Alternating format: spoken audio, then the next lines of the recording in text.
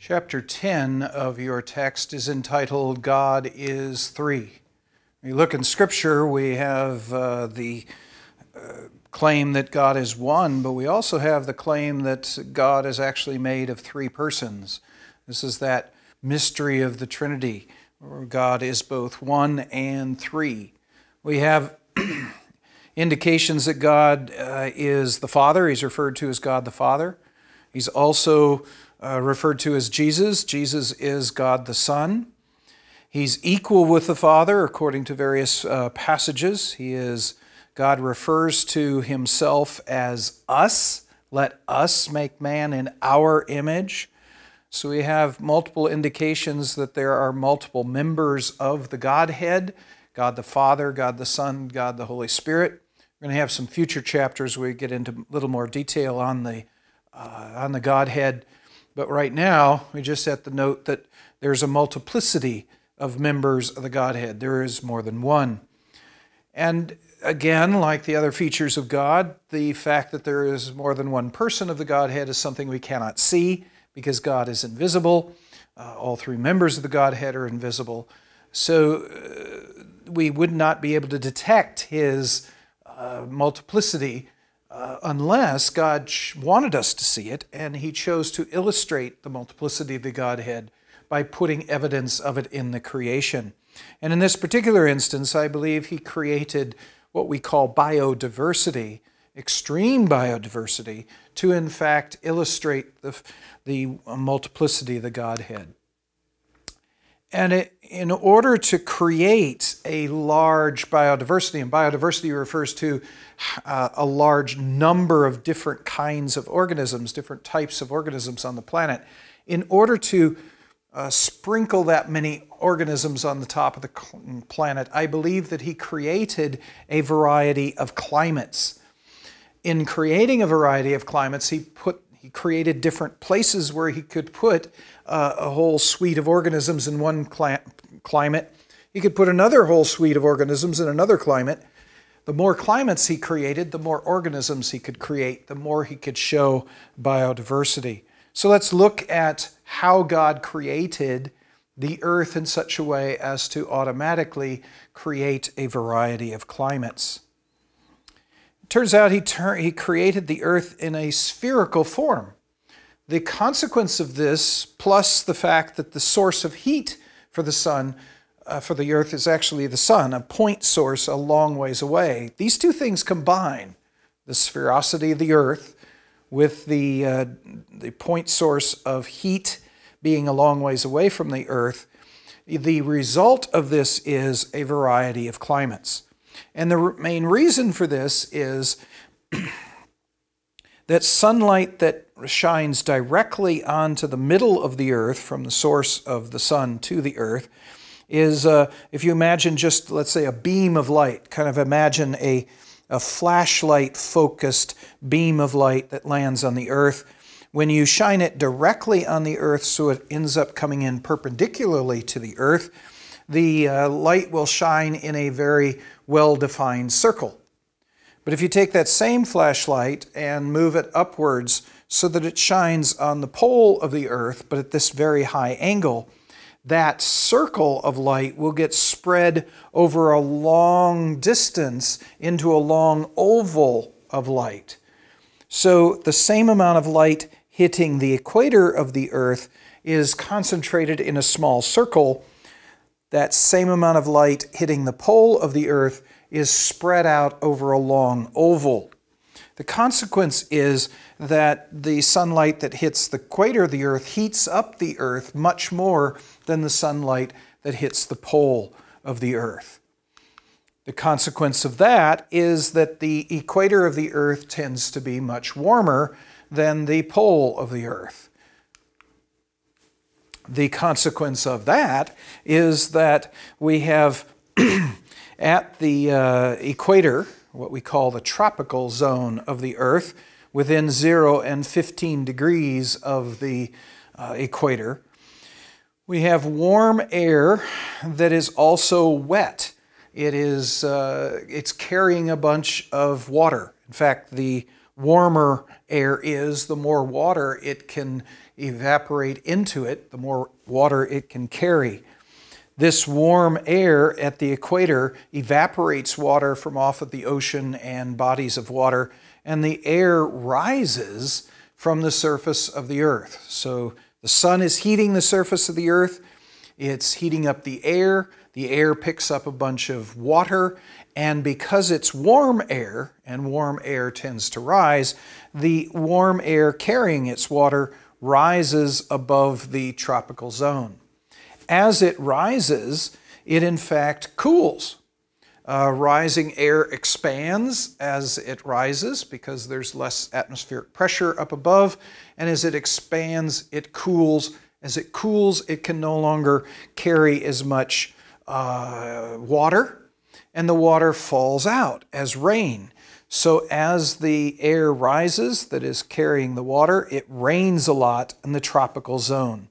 So the tropical zone of the earth is not only warm because the sun is shining upon it and heating up the surface, but the evaporation of water into the air, subsequently dropping out as it rises, creates a lot of rain at the equator. This rising air sort of drives other air out of the way. As it's rising, it's got to push other air out of the way. And what it does is the air moves to the north and to the south away from the equator and eventually comes back down to the earth. The reason it does is because as it goes up, it expands and gets cold. Once it becomes cold, it now wants to sink. For the same reason that warm air rose, cold air sinks. And so somewhere around about 30 degrees north and 30 degrees south latitude, the air that rose at the equator comes back down to the earth. But that air that comes back down is already lost all of its water. The water was wrung out of the air here as it was rising above the equator. So the air that comes down at 30 degrees north and south latitude is coming down completely dry, basically having no water whatsoever in it.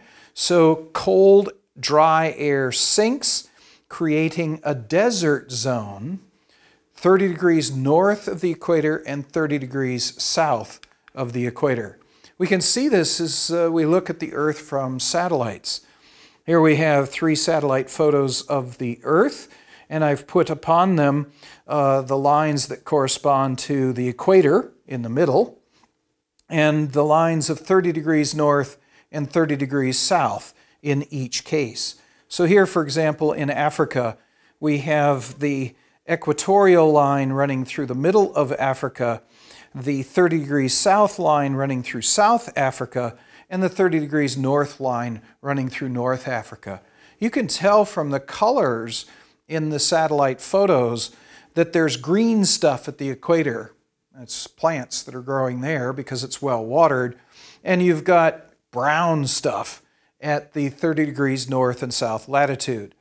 These are desert regions. There aren't so many plants here. So you've got deserts at 30 degrees south, desert at 30 degrees north. That's a Sahara Desert, which you're familiar with.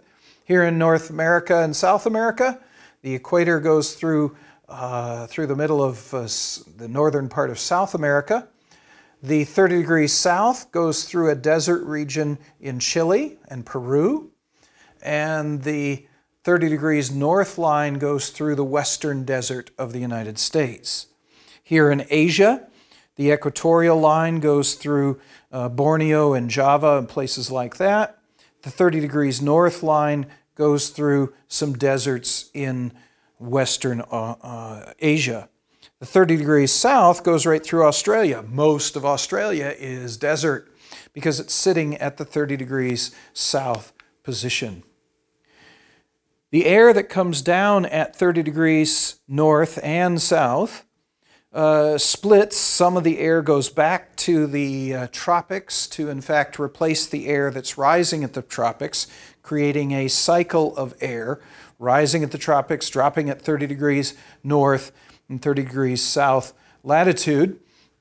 The rest of the air moves along the surface of the Earth and will ultimately get warmed as it moves along the surface of the earth, become warm enough to rise again and again come back and replace the air that's sinking at 30 degrees north, 30 degrees south. The air gets to about 60 degrees north latitude and south latitude when it gets warm enough to rise up into the atmosphere.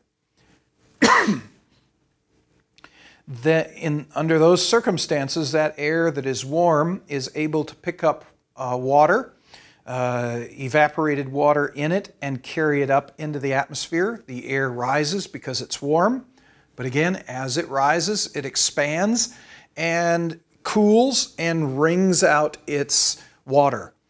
Now, it's not as warm as the air was at the tropics, so it doesn't carry as much water as the tropical air does. So although it rains, because it's wringing out the water as the air rises, it doesn't rain as much as in the tropics. And it isn't as warm as it is in the tropics.